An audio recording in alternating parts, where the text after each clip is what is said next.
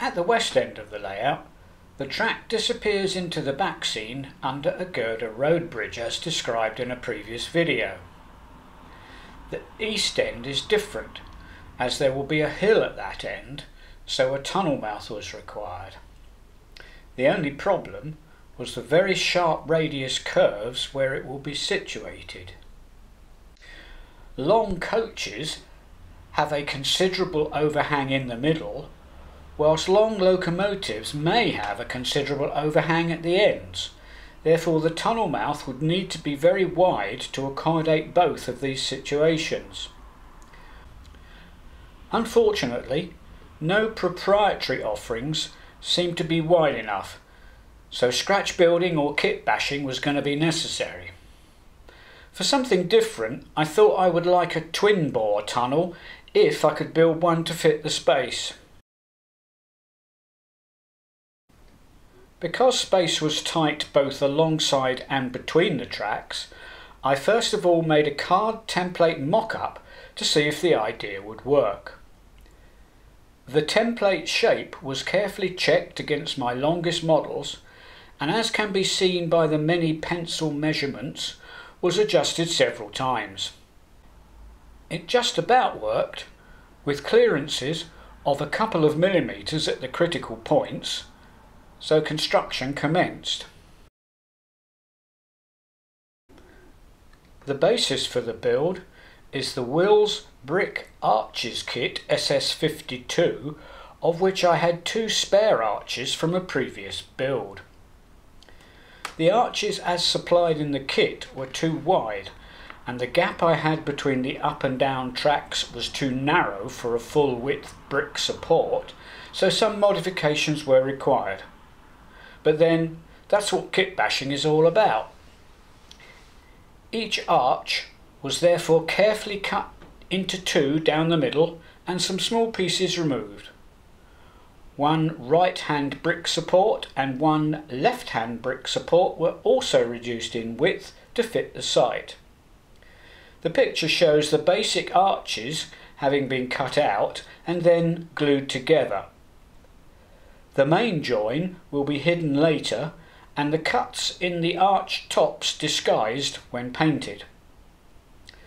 The white plastic rectangles glued to the bases of the bridge are to enable the middle bridge pier to clear the ballast at this point. To keep the whole thing straight and flat and to add strength to the structure, a reinforcing piece of white plastic was cut out and glued to the rear of the kit pieces. Uprights were also added to the rear so that the whole structure could stand up on its own. This picture shows the various pieces used from the Wills kit ready for assembly. And this picture shows the parts assembled, but without the capping strips and capstones.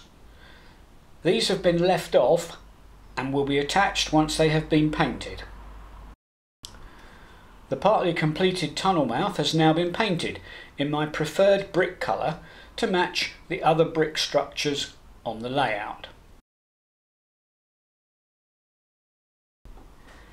And this shot shows the tunnel mouth after the mortar courses have been added. The whole structure now looks a little too light, so the next stage is to bring back some of the original colour. The bricks have now been dry brushed with my preferred brick colour to bring back some colour to their surfaces and remove the overall whitish look which remained after adding the mortar courses. Further details on my painting technique can be found on my video covering the building of 6 brick arches for the western end of the layout. The tunnel mouth is now more or less complete. A downpipe has been added in the middle which not only looks good but also disguises the join between the 2 original arches. Thinned white paint has been gently applied to represent water staining, and dark greyish paint added over the centre of the arches to simulate where steam and or diesel exhausts would accumulate. The left-hand arch is darker than the right, as that is the direction that most trains would normally travel.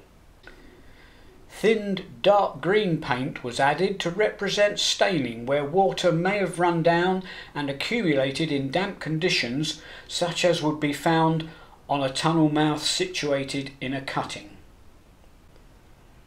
This was also added along the base of the bridge. Foliage and scatter will be added once the tunnel mouth is installed on the layout. But first, I need to build the hill. That's all for now. See you next time.